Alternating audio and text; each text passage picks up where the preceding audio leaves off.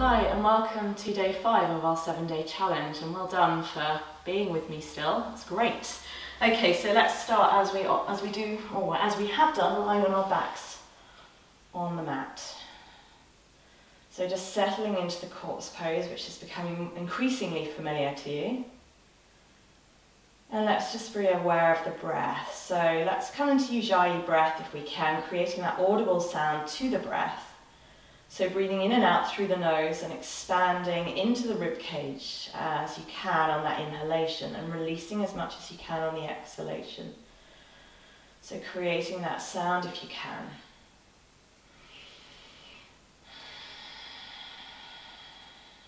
Just centering yourself, feeling the back of your body on the floor. Feeling the breath as it enters and exits the nostrils.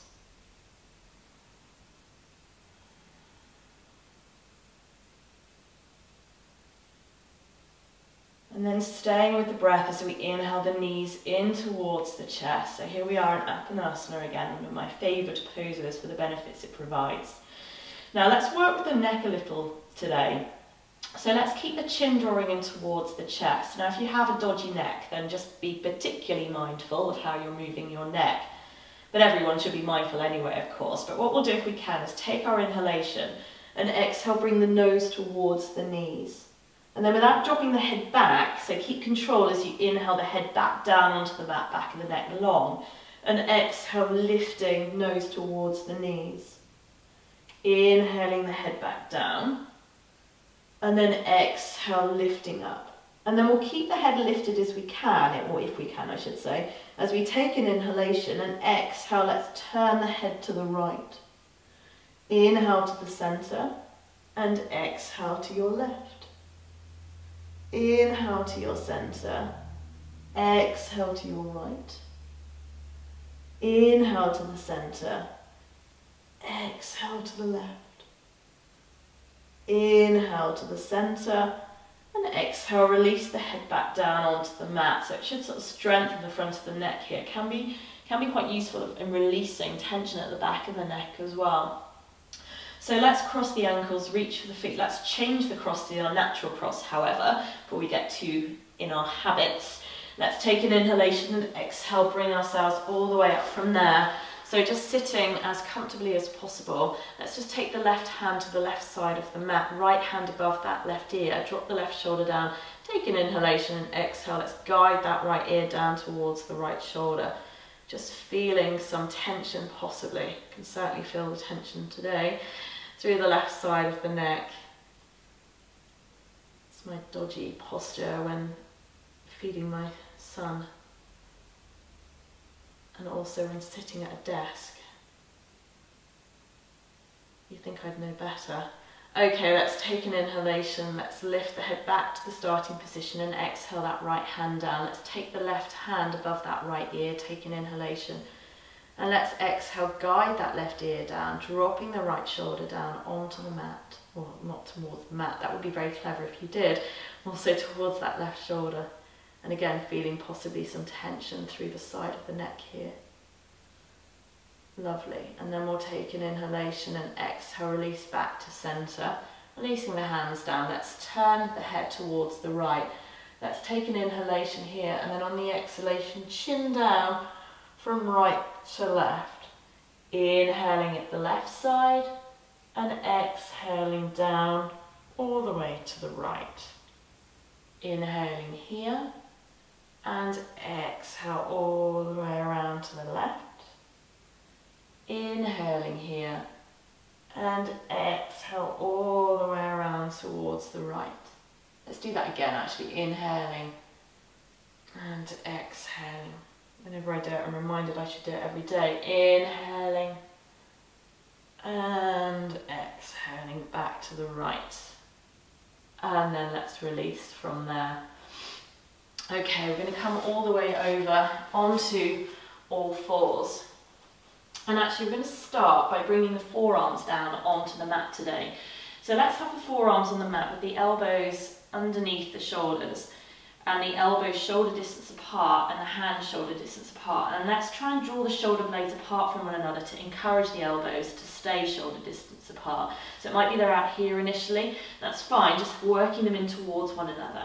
Tuck the toes under from here. Let's take an inhalation, press into the forearms, and on the exhalation lift the knees. So it's downward facing dog on the forearms, keeping the elbows drawing in.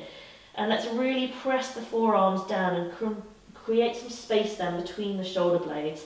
Shoulders away from the ears, breathe into this particular part of the body. The tummy is active here, sitting bones lifted. And then on the exhalation, let's release the knees down onto the mat from here. And let's bring the hands back, so the hands or the wrist joints are just slightly forward of the shoulder joints. Let's just take a few rounds of cat-cow, so on the inhalation, lifting through the chin here. And then on the exhalation, rounding the back, chin towards the chest. So just finding this movement through the neck as you inhale, lifting the chin. And then exhale, chin towards the chest, rounding. Good, and then just inhaling back to the starting position. Let's bring the sitting bones towards the heels. Extend the hands forward from there. Come back up onto your knees, tuck the toes under. Inhaling the knees away from the mat, exhaling heels towards the floor. And then inhale forward into plank pose, lift the breastbone, and on the exhalation, knees, chest, chin on the mat, elbows in as you inhale, come through into baby cobra, lower ribs on the mat, all 10 toenails on the mat. And exhaling downward facing dog. So increasing our strength again. Let's inhale forward into plank, crown of the head forward. And exhale, knees, chest and chin down if you can. Elbows in, pubic bone lifted before you inhale, slide through pubic bone on the mat. Chest open. And exhaling, downward facing dog. Okay, let's inhale, lift the head. Then exhale, step the feet behind your wrists so your feet are shoulder distance apart. Heels turned out, big toes turned in. Let the head drop down. Now I might encourage you to bend the knees here so that you take the pressure off the backs of the legs and just lengthen through either side of the spine here. Hands to the opposite elbows and the neck lengthening as well. So the head just dropping down towards the floor. Now you could of course straighten the legs if that feels okay for you to do so, but don't feel that you have to. And if it takes, if it's too uncomfortable for you or if it causes any problems, then obviously knees bend. But breathe into the posture, so allow the weight of the head and the arms to lengthen or encourage a lengthening through the back body, and then change the cross of your arms and hands, so whichever hand is on top, take it underneath. And again, let's just find that length down through the back body. And probably I'm doing this right now, but let's try and find an even weight distribution through the feet. So ball of big toe, little toe, inner heel and outer heel. And then mindfully we're going to bend the knees, we're going to press the feet down, and on an inhalation we're going to reach the hands out to the side as we start to lift the crown of the head all the way up towards the ceiling, hands to touch, maybe looking up if that's comfortable for your neck before exhaling, hands to the heart. Releasing the hands down. Okay, so today we're going to keep the right foot up front of the mat. We're going to step the left foot back. And then let's turn the toes, or the feet then, to face the outer corners of the mat. And then we'll see how we go. So this is our goddess pose. Probably I had some of you sigh then. Okay, so knees above the ankles. Now if your knees are collapsing in, then I suggest you bring your feet, or turn the feet a little bit more in towards one another, so the knees are kind of tracking the feet as much as possible. Degree of balance here involved as well. And then we're going to kind of squat down in the pose as much as we can, and bring the hands to the heart and lift the breastbone up, lengthen through the crown of the head. So let's just drop the buttocks down a little bit more, press into the feet, knees drawing apart from one another. And then let's bring the hands onto the thighs here, fingers pointing, fingertips pointing down. So this works into the upper back as much as anything else. We'll take an inhalation. On the exhalation, we're going to twist to the right, straightening that left arm as much as you can. Inhale to the center and exhale, twist to your left. Inhaling to the center and exhaling. You're going to love this, I'm sure. Inhaling to the center and exhaling. One more each side, inhaling to the center. Let's exhale. Last one, inhaling and exhaling. Inhale to the center, and then with much relief, I'm sure, let's exhale, straighten the legs. Turn the big toes in and heels out now. So we'll come into Prasarita Padottanasana. So let's raise the hands to shoulder height, thumbs turn down. Bring the hands together now if you can at the back of the body. Interlock the fingers, draw the shoulder blades together. Press the feet onto the mat, so lift through the inner arches. Take an inhalation and exhale. Let's lead with the heart, folding. Forehead towards, or crown of the head I should say, towards the floor. And hands moving beyond your head. So keep pressing the feet down. Breathe into your heart space. Breathe up into the shoulders, into the neck. And let the hands move beyond your head. Just dropping them with the out breath. If it's too strong, hands onto the mat as I'm demonstrating, crown of the head forward. Okay, so you have that option. But otherwise, just allowing, this is the C variation of the posture, allowing an opening into the shoulders and the heart here. Lengthening into the backs of your legs, staying with the breath.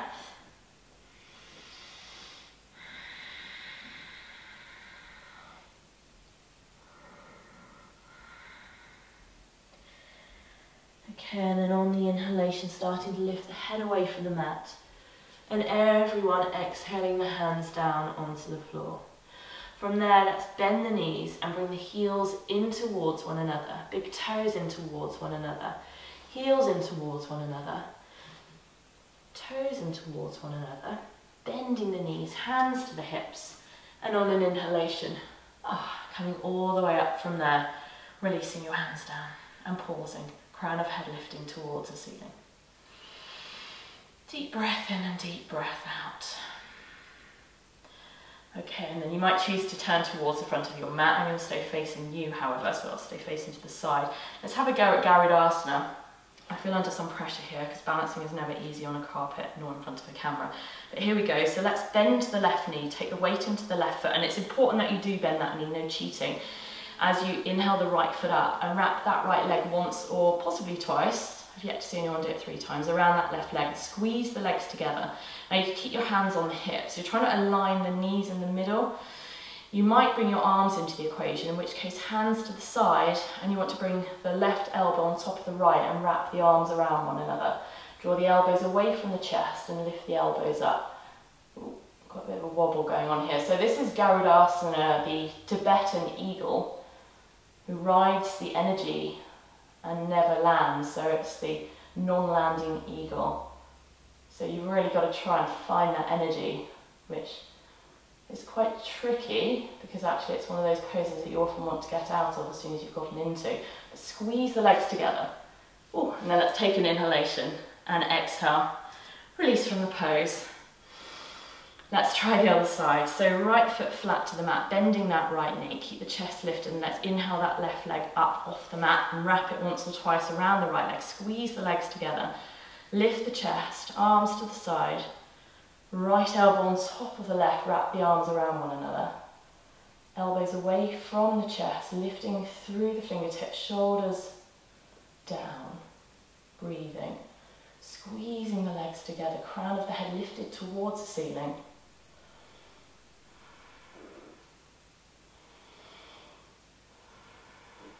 Good, and then take an inhalation. And exhale, release from there. Fabulous. Okay, so if you're not already facing the front of the mat, bring yourself to the front of the mat. Feet together, hands to the heart. Let's take an inhalation, reach the hands out to the side and up towards the ceiling. And exhale, floating, fingertips to touch the earth. Inhale, hands to the shins, extend the crown of the head forward.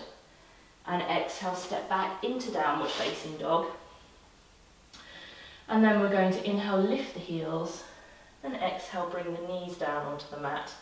At which point, we're going to slip the left knee towards the hands and the left foot to the right side of the mat. And then we're going to slip the right knee behind the back of the left knee. We're going to sit ourselves down into Gomukhasana, cow's face pose, okay? So I actually might turn to face you so you can see a little bit more clearly.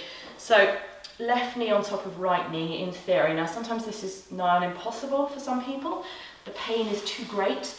So you might extend your right leg forward and come into Ardha Gomukhasana, half Gomukhasana. Okay, so half cow's face. I'm not the best demonstrator of this, I have to be honest, because in theory, the tops of your feet should be flat to the mat as well, either side of the hips, but we do what we can. So from here, we might now take the hands to shoulder height, Have the right thumb up, left thumb down. So right thumb up, left thumb down. We're going to inhale the right arm up, left arm down, and exhale, bring the hands towards one another, using a strap if necessary, or just hold your top if you can't quite reach hands together. Right elbow towards the right side of your head, chest open, awareness of this moment. We might be grateful for this moment, for the releasing that may be occurring through the hips here. So say we hold on to all our emotions in our hips, don't they?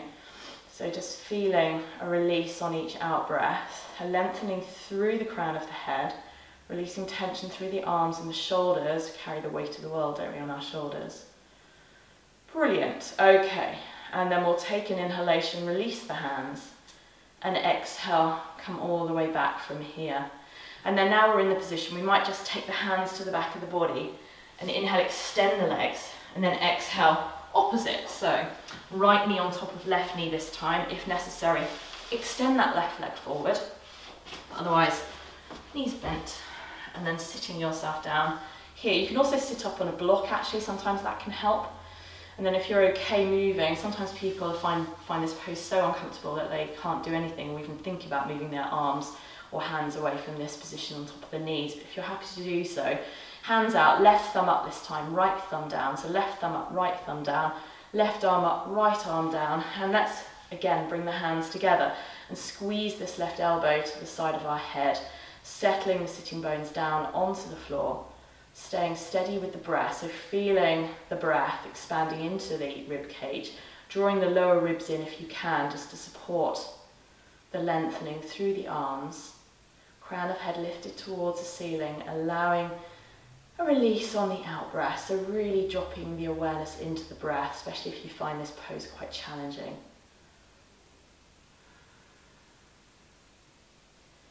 Well done. Okay, and let's take an inhalation, let's release the hands, and exhale, hands down onto the floor, hands to the back of the body, lean back, and let's extend the legs, releasing the feet down onto the floor. And then from there, extend the legs out ahead of you. Sitting tall on the sitting bones, legs together. Let's bring the hands or the arms beside the ears, drop the shoulders down. Let's take an inhalation, breathe into the heart space, and exhale, lead with the heart. So taking hold of your shins or your feet, it doesn't matter, wherever you are, but try and keep the spine long, the back of the neck long as well, she says, lifting the chin. Okay, so we'll take an inhalation here, and on the exhalation, back of the neck long, Paschimottanasana, extending or lengthening through the whole spine here. Some of you, forehead resting onto the shins, you might take your hands around the back of your feet. Just keep the feet active though, and breathe into the back of the body here. So again, it's another opportunity to breathe into the back of the heart space. It's also incredibly invaluable for the health of our internal organs.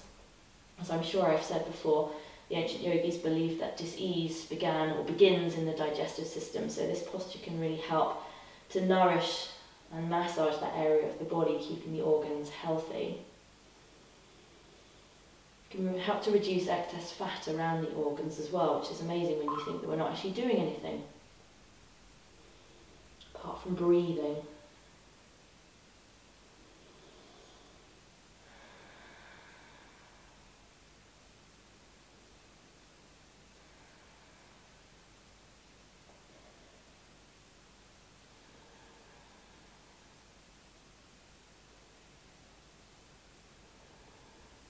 Okay, let's release any bind.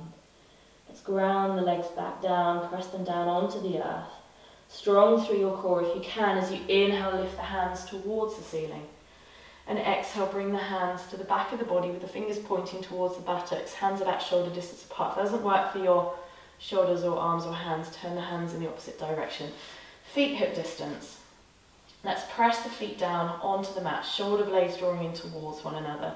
And let's take tabletop. So on an inhalation, press the feet down, the hands down, and press the knees forward. Look ahead, or if you can, look towards the ceiling. If that's too strong for the neck, do keep looking towards your knees. Okay, and just looking up otherwise towards the ceiling, pressing the hands down, feet down, lifting the buttocks up, knees forward, press the back of the shoulder blades into the back of the heart. Brilliant. And then on an exhalation, release the buttocks back down onto the mat. And then from there, maybe shuffling the buttocks towards the heels, hands out, take an inhalation. And exhale, use your core if you can to lower your weight down onto the floor. And then as we did yesterday, let's come into bridge pose. It's invaluable for the health of our thyroid gland actually as much as anything else, so really good for anyone with thyroid issues. So knees hip distance again, feet hip distance, big toes turned in, hands down, feet flat to the mat, pubic bone lifting towards the belly button. Let's take an inhalation, and on an exhalation, let's unroll the spine away from the mat, lifting the hips towards the ceiling and bringing the hands together underneath the body here. Let's wiggle up onto as high up as we can, onto the shoulders here. So it's just lifting one arm up then the other, and draw the shoulder blades in towards one another, pressing the hands down. So you've still got that natural curvature to the back of the neck, so you're not trying to flatten or squash the back of the neck onto the mat. So the chest moves towards the chin rather than the chin towards the chest. Just flooding the thyroid gland here, in theory, with some fresh blood. Nourishing that whole area of the body.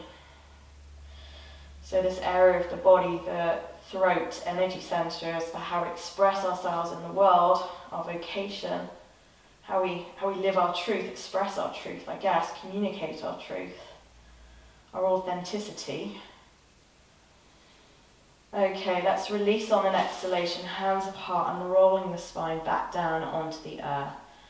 Certainly this is an area where we feel some vulnerability in the body as well. I always know I'm feeling a bit vulnerable when my neck goes out of alignment. As animals do when they're feeling vulnerable, they kind of draw their neck inwards into their main body. Okay, deep breath in, deep breath out.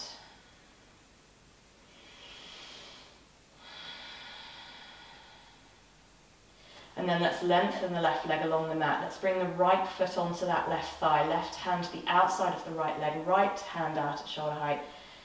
Let's take an inhalation and exhale. Let's take the twisted position here, so universal twist. We might turn to rest the right ear on the mat if we can. So we're working into the neck as well, left shoulder away from the left ear. So as with all twist, ground that right shoulder down and breathe into it. So a deep breath in to create space. And then exhale, you can twist, in theory, into that space, so you're not forcing the twist. Twisting is so good for us on all those many different levels of our being, particularly energetically actually, just helping to release all the energetic blockages.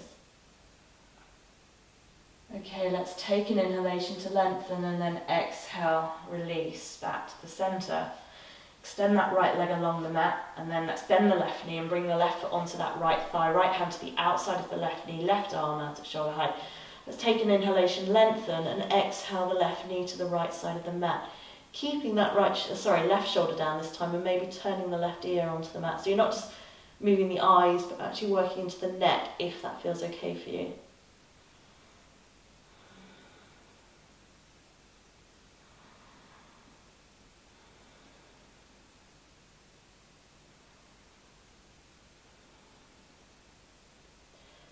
Okay, we'll take an inhalation to lengthen here, and then exhale, releasing, coming all the way back to the centre.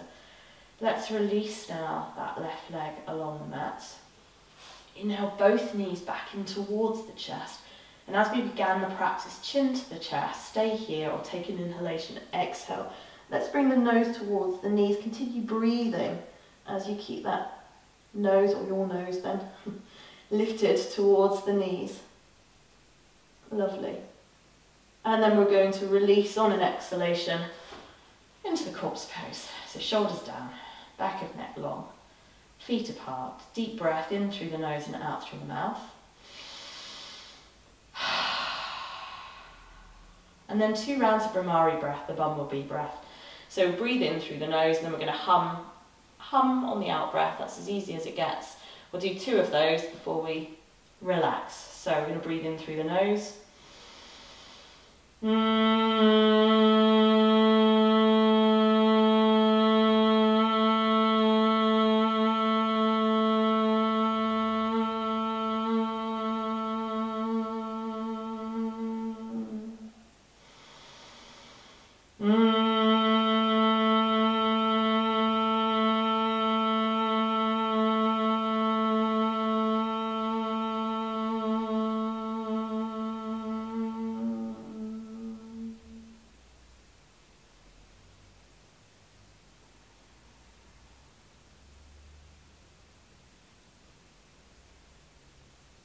Just noticing what's going on in your body. Some of you feeling the tangible energy in the body. Just seeing what's going on around the throat particularly.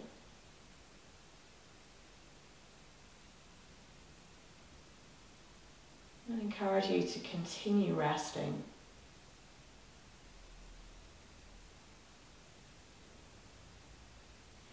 And I thank you for sharing your practice with me today. Namaste.